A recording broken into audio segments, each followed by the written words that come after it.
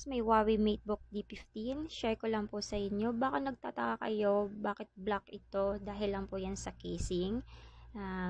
Let's have a quick review for the features of Huawei MateBook D15. Its display is 15.6 IPS with Ryzen 5 3500U processor and AMD Vega 8 graphics, 8GB of RAM, and 256GB SSD plus 1TB storage. Kung mapapansin niyo po kanina, may dust protector na rin po ang ports ng Huawei MateBook ko. And also, ang keyboard is with protector na rin po. Separately ko po yung binili, hindi po freebie ni Huawei. I only got bag as a freebie. And let's now turn on the unit. Yan. Before, nung bagong-bago pa to, isang pindot mo lang, mag-open na agad siya. Pero ngayon, medyo may konti lang namang loading. Pero understandable naman dahil may mga naka-install na pong softwares dito. Yan.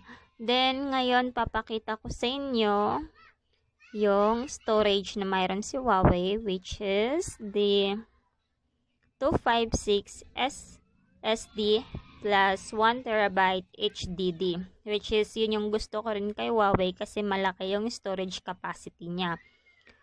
And papakita ko naman ngayon sa inyo kung ano yung mga softwares na na-installed ko, which is medyo mabibigat po ito, like Adobe Indesign, Photoshop, Illustrator, and Adobe Premiere Pro, and After Effects, and also Adobe Acrobat.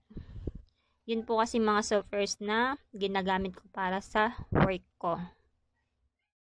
Kung mapapansin nyo po, sabay-sabay ko po silang binubuksan at wala pong pagka-crash na nangyayari or lagging na nangyayari. Lahat sila mabilis na nag-load at nag-open. At kahit na may mga files na naka-open dito tuwing nag-work ako, hindi ko pa na-experience yung bigla na lang siyang nag-quit or nagka-crash yung file. So, I'm pretty amazed talaga sa performance ni Huawei MateBook D15. So, sa mga students o kaya sa mga starting pa lang na graphic designers or artists na medyo kailangan ng budget-friendly na unit, I can suggest or I can recommend si Huawei MateBook D15. For 37,990 pesos, meron ka ng efficient and reliable unit. So, sulit talaga. Thank you so much for watching, guys. I hope nakatulong ang video na to sa inyo. Don't forget to like and subscribe. Bye-bye.